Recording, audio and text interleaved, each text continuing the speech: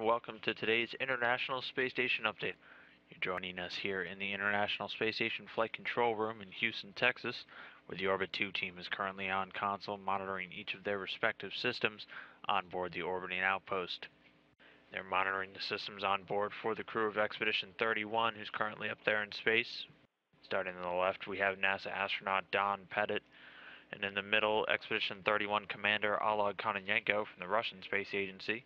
And on the right, we have European Space Agency astronaut Andrei Kuipers, also a flight engineer on this expedition crew. The three have been on board since late December and are coming to the latter part of their first week as the full Expedition 31 crew. Starting off with Commander Kononenko, his activities for the day include quite a bit of replacement and repair work over in the Russian segment. He was starting with some upgrades on a number of the laptop systems that control a lot of the different functions on those Russian modules, moving through three of the main Russian laptops and giving them some software upgrades. He's also continuing some work that he did yesterday on the Russian toilet system, removing and replacing a few filter parts in that to ensure that it's still operating at peak efficiency. He'll also be doing some cargo transfer work with the 47 Progress vehicle, which has been docked to the station for some time now, delivering supplies to these expedition crews, and also doing some work on the Electron system, which works to generate oxygen for the astronauts to breathe on board the station.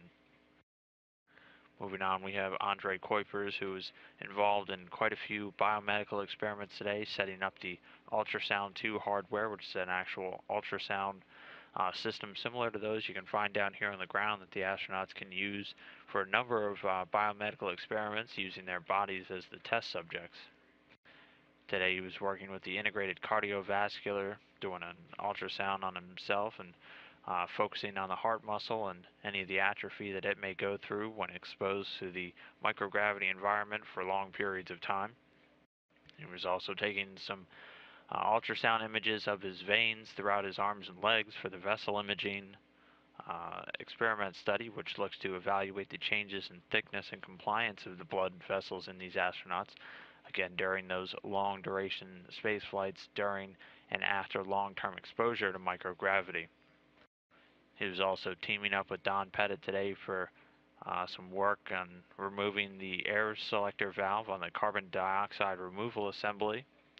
This is one of the systems on board the station that looks to scrub carbon dioxide from the air. As the astronauts exhale their oxygen, it turns into carbon dioxide, and left unchecked could create a pretty unsuitable atmosphere for the astronauts in a short amount of time. So he and Don Pettit were working today to do a few maintenance activities on this and keep it working.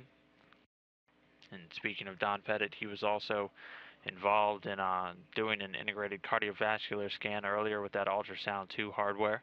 He was also working on the integrated immune study, doing a health survey. Integrated immune looks to explain any immune deficiencies that arise in the astronauts, again from that microgravity environment. And he was also working on the carbon dioxide removal assembly. And then following all this, a little bit later today, he'll be setting up the VO2 Max hardware for testing tomorrow.